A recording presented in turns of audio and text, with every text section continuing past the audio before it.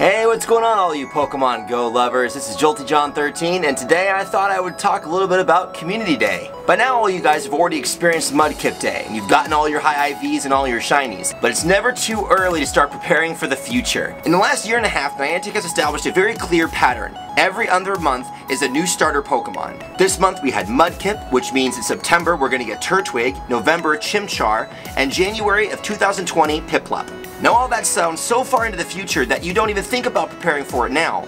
But let me show you what I've done to prepare for this month's Mudkip Day.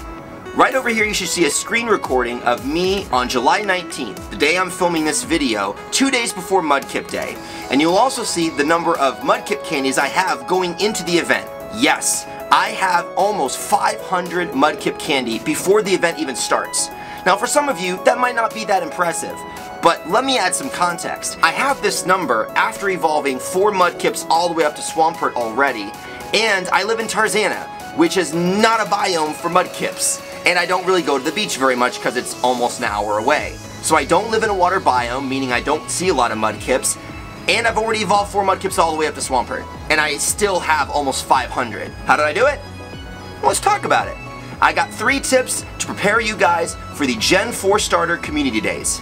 The first and most important tip I can give you when it comes to prepping for Gen 4 Starter Community Days is to get into the habit of pineapping every single starter Pokemon you find. When Gen 4 came out, I knew right away I needed to pinap the Turtwigs, the Chimchars, and the Piplups because eventually they were going to get their own Community Days. One of the things that stresses out a lot of players when it comes to prepping for Community Days is making sure that their bag has plenty of Pinap berries to maximize their candy on the day. But if you get into the habit of pineapping all the starter Pokemon when they come out, by the time Community Day rolls around, you'll already have 500, 600, 800 candies of that starter Pokemon. I'm going to show you a screen grab of my current count of Turtwig candy. I have almost 850, and now I'm going to show you a screen grab of my current candy count for Piplup. I have almost 350. Because my immediate area doesn't get a lot of water spawns, my Piplup candy is lower. But that's still pretty good. So now when Turtwig Day comes around in September, I don't even have to give a second thought to how many Pinap berries I have in my bag, because I've been pineapping all the time leading up to the day, and I already have tons of candy. So if you get into the habit of pineapping starters when they first come out, you'll never have to think about pineapping starters again on Community Day.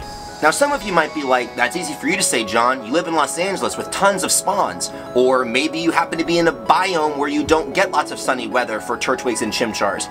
Or you're like me and you don't get a lot of Piplups. What am I supposed to do then? Well, that leads me into tip number 2. Take advantage of events. This summer we've already had 2 GoFest events, and with those GoFest events have been new shiny releases. I'm sure a lot of you, like myself, have been hunting those shinies, but you might have noticed some other Pokemon spawning with those as well. That's right, the Gen 4 Pokemon have been spawning alongside these other shiny possibilities. Some of you might be overlooking those Turtwigs and Chimchars because they can't be shiny.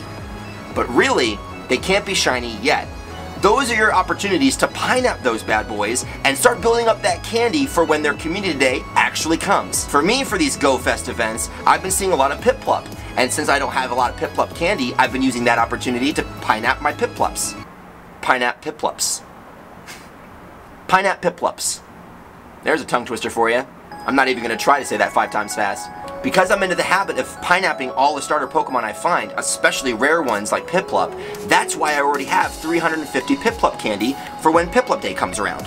So yeah, definitely take advantage of these events. The rates for starter Pokemon spawns is definitely increased, so take advantage while you can. One of the things a lot of people like to do on Community Days is stack up a lot of high CP Pokemon and then trade them at the end of the event to try to reroll IVs and get luckies. Well, did you know that you can already do that for the starter Pokemon before that day? So that leads me to tip number 3.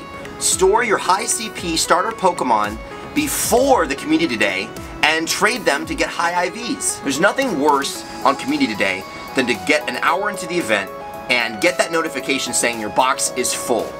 And that's because you're hanging on to 10, 15, 20 high CP Piplups. But if you collect these guys before Community Day, during these summer events, you can stack up 5, 10 of those Piplups in August and try to reroll them with a friend to get that high IV or lucky. And then that job's already done. So yeah, those are my 3 tips on preparing for Gen 4 Community Days. Get in the habit of pineapping starter Pokemon right away so you're not having to worry about pineapping them on Community Day.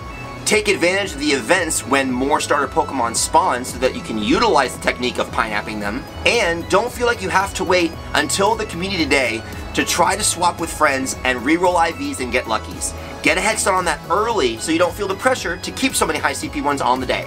So yeah, if you found this list helpful, be sure to give the video a like and subscribe to the channel. I'll be doing more videos like this in the future. I got a wealth of Poké knowledge up here, and I will see you guys on the next one.